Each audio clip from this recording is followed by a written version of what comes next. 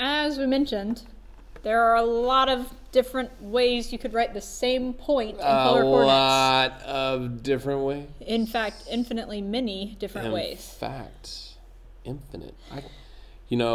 Chuck Norris counted to infinity twice. That sounds like something he would do. Only Chuck. Yeah, okay. So we have like a formula up here. If we have the polar coordinate r theta, any other polar coordinates of that point must be of the form this or this, where n is any integer. So you might remember at some point we did a thing where we had coterminal k's, angles. right? We talked about having k, and then we said k is an element of the integers. The integers? Similar thing is going on here. And so if we want to find all the polar coordinates for the point 3 comma pi over 3, first off, remember this is r and theta. We just plug it into these. Just right, do it. Right there. So the first one would be 3, and then pi over 3 plus 2 in pi. Okay, and you could look at that real quick and be like, okay, can I simplify that? Is there anything I can do with that? We get a common denominator, but to me, that's not actually very helpful. No, I don't get that part. So that's the first part. And it's more work. As a teenager, who wants to do more work? Not me, but I'm not a teenager, but not me. Yeah.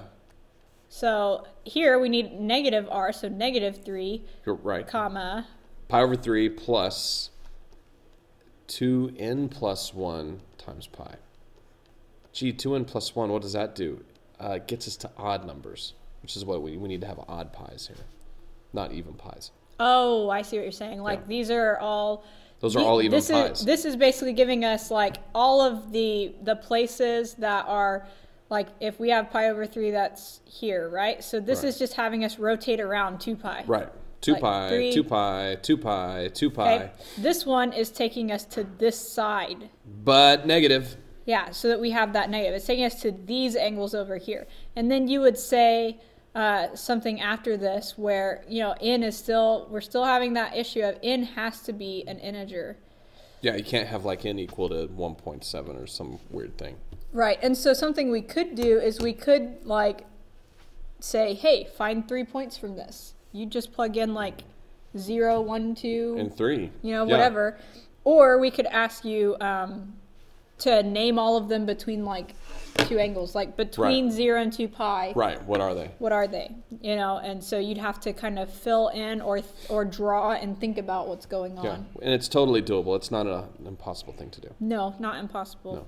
But I believe, if I am not mistaken, there's 4 ways to write each one between 0 and 2 pi. Because we could have the positive angle. Well, okay, we could have this angle and a positive. Right. We have